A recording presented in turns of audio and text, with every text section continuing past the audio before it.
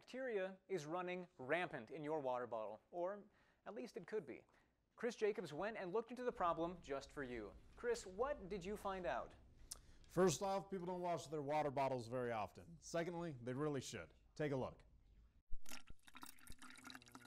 Water bottles. We use them every day. I've had this water bottle for a year and 1 month.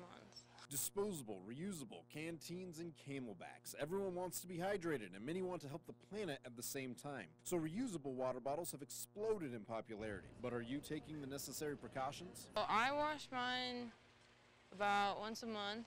A dark, warm, moist container is a perfect medium for growing bacteria. I wonder where we can find one of those. And it's water bottles like these where the bacteria can grow. But Professor David Erickson, who studies bacterial disease, says you may not need to worry. The risk of infection from a reusable water bottle is not any greater than any of those other sources. So you're safe, unless you put anything besides water in your bottle. There's other organic stuff in there, sugars and proteins, then they might be able to grow.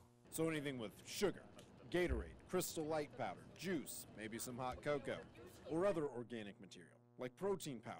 Looking at you, Vasa. So while many people do wash their water bottle, I think the average person probably washes it like maybe once a semester, so once every 3 months. almost none wash them as often as they should. That's gross, but by washing it even once a week, I guess, would be a step up for some of the students.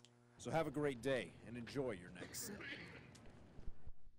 Where it can really get tricky is if you have a rubber mouthpiece like is on this one. That's where you're most likely to have bacteria or even mold grow. So if you don't have time to wash the whole bottle, at least wash the mouthpiece. It'll help keep you safe. Thanks, Chris.